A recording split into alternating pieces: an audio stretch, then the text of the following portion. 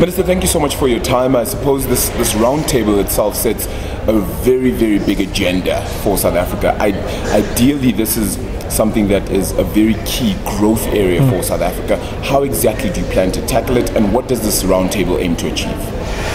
Yes, we are engaging on three aspects. The first is encouraging the companies to continue to invest, particularly in the infrastructure. Secondly, to invest in the skills. And then thirdly, to also prepare for the investment conference, which has been called by the President on the 26th. The key elements, as you all know, we have, as government, we have issued a policy direction which is being consulted with the industry on the spectrum release. And we have had very useful engagement this morning and very positive engagement from the industry. All of them were constructive.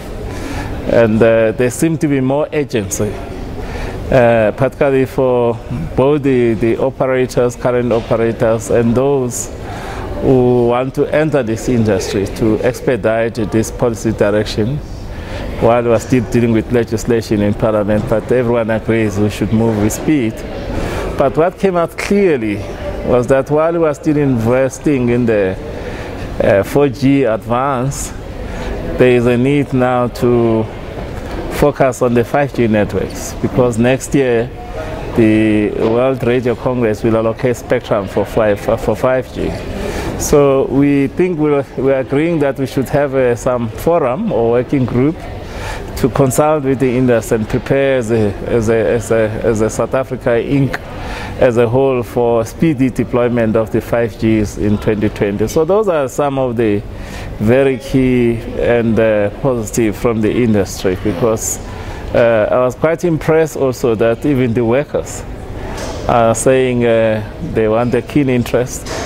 We have had a very positive response on this open access wireless network as a mechanism to allow those who are not participating in the industry to come in that now with young people like you, the young females, the disabled, and those operators who don't have access to spectrum or licensed spectrum can have access and run their services.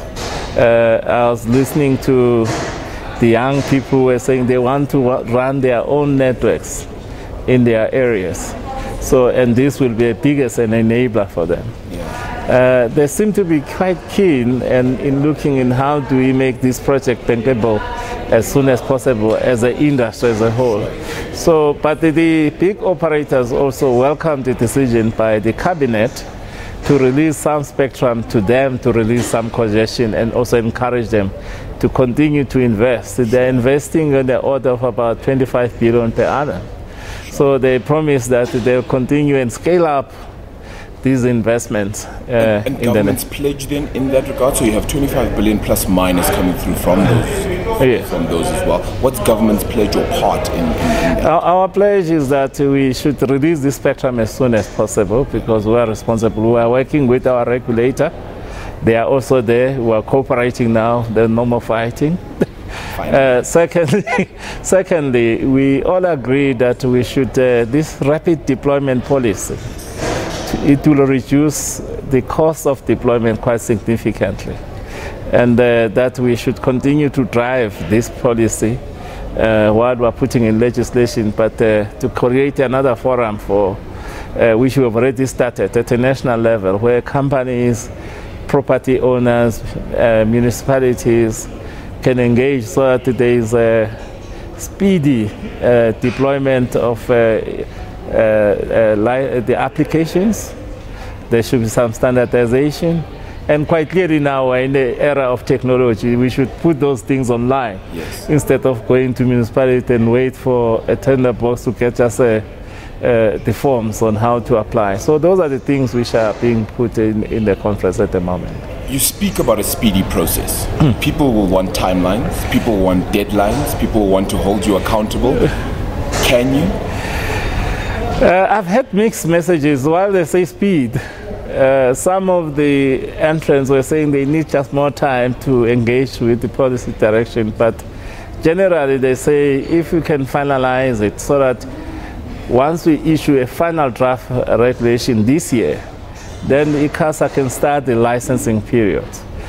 It is good that we have been engaging ICASA since the cabinet gave us the approval in August, and helping them to prepare so that when they start the invitation to apply processes, there is no much delays and there is no more fighting because issues are clear. So in our view, it has become clear to me that we really have to project manage this. We should follow the policy direction.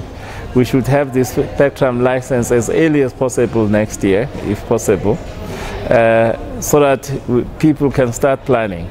But what has come out too is this digital migration challenge, that we are 8 years behind the planned program.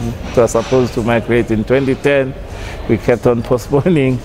So we will work very closely with the industry, is prepared to assist the Department of Communication and government to expedite the process of digital migration, because the sooner we release the spectrum, our original plan was to release the spectrum by next year, so that early next year, once the licensing is done, the companies can start planning the building of their network, and by end of the year they can get the spectrum and start using the spectrum.